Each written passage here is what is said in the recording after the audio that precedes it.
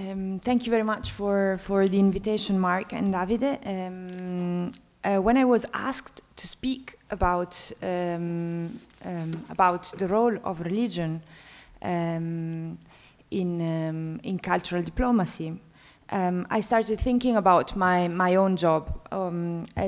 As the chairman suggested, I belong to a political force, which is Partito Democratico, who's tried to conjugate in Italian politics, somewhat successfully and somewhat unsuccessfully, the tradition of Catholic parties in Italy with the tradition of communist parties. So we have our own problems. But I don't want to speak about Italian politics right now. I'd like to talk about a problem that we as politicians in different countries of the world are facing concerning the role between religious beliefs and democracy.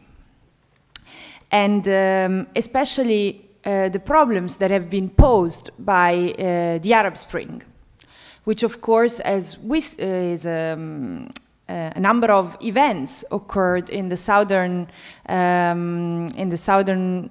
rim of the Mediterranean, which have witnessed the emergence of, as a political force, of political Islam. And of course, the relationship between political Islam and, let's say, other democracies in the world is an issue for politicians, I would say. Of course, the relationship between faith and democracy has been analyzed by many researchers. I believe in the room there are many people that know a lot more about the topic than I do. But I would like to put 3 points and then elaborate a little bit on what I think are the main points of the relationship between Western political parties and Western political forces and political Islam. Of course, democracy, one of the main issues within democratic constitution is to protect free exercise of religion. We see this in the First Amendment to the US Constitution. We see it in, for example, in the Italian Constitution at Article 3, where we say that every citizen is equal in front of the law, regardless of their religious belief. We see it in one very recent constitution that has been approved, which is the Tunisian constitution, which says that Islam is the state religion, but the constitution itself protects every religious belief. So the relationship between democracy and religion in many constitutions is one part of the quality of democracy in those countries.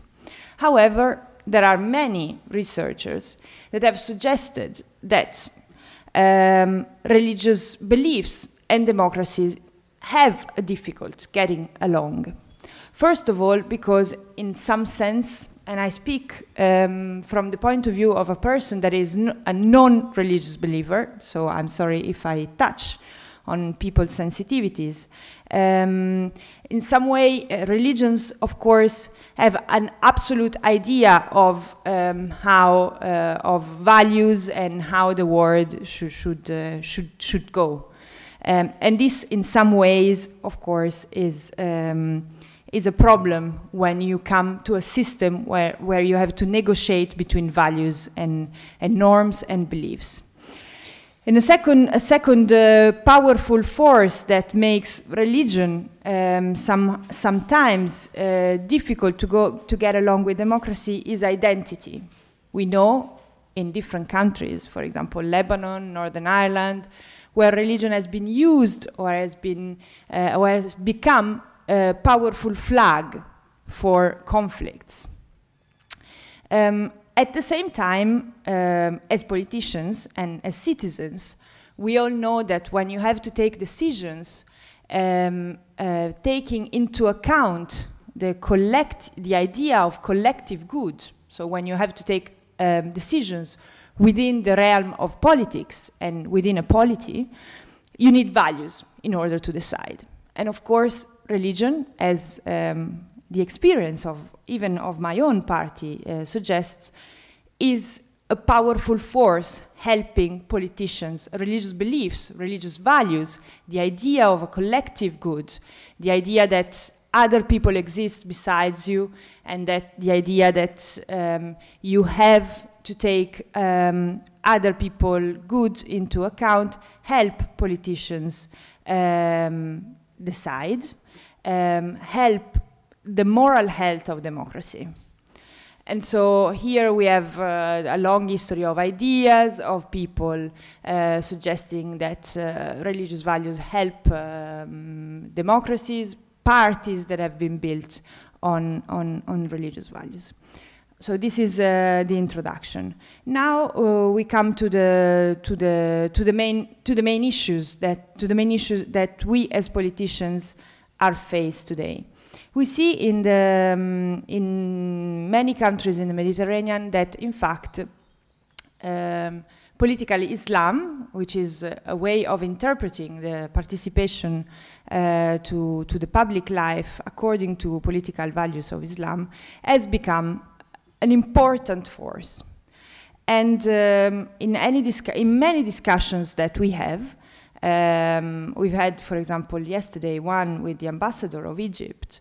We always wonder how to consider these political forces. Yesterday, for example, the ambassador of Egypt in Italy suggested that there is a very close tie between the Muslim Brotherhood and fundamentalism. I personally believe, and this is some food for thought for your work also this afternoon or to take home.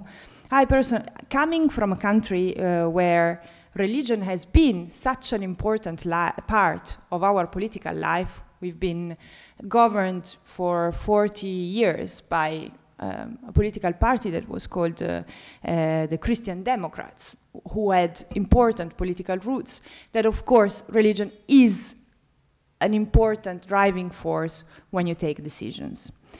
At the same time, I believe strongly that if we want democracy to take different shapes in different parts of the world, and if we want democracy to spread in different countries in the world, we do have to adapt to the idea that democracy can take different forms, and that political parties, of course, will not mirror the political parties that we see in Western democracies. And so we might see the emergence of political forces that have values mutuated by other religions, by other beliefs.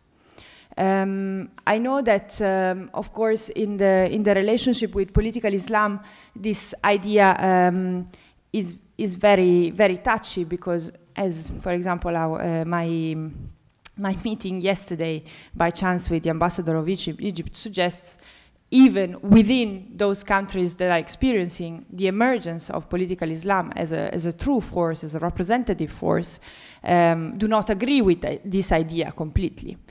At the same time, we cannot think that democracy will take the same shape that we've seen in the Western world, especially at a time when democracy in the Western world is facing very many problems. If you, for example, think about the emergence of populism and forces that are deeply against democracy within even Western Europe, which is where democracy is more widespread. To end up with, I would like to give you a last suggestion, which comes from the discussions we've had about especially the relationship with different regimes like Iran in the recent past. Of course, for Western democracies, in the fashion of European democracies or the US democracy, it's difficult to relate to a regime that is deeply undemocratic like Iran. At the same time, we have to think that we've experienced in the past the idea of exporting democracy, and this has not worked very well. If we want to get to a world order that is more inclusive and comprehensive of the beliefs and customs and the norms that citizens in different parts of the world live in, we have also to come to terms with the idea of negotiating with regimes that are very different from our own. At the same time, trying to balance our deep beliefs, and especially the idea of upholding human rights and liberal values, but at the same time understanding that regimes in other parts of the world might take some time to evolve to these kind of standards. I know it's difficult, but I mean, we are in a meeting where I believe people are very open to discussion. People are very keen to put their values and their way of living and their beliefs in common in order to find a common solution to the world problems. So I wanted to share these 2 points with you. Thank you.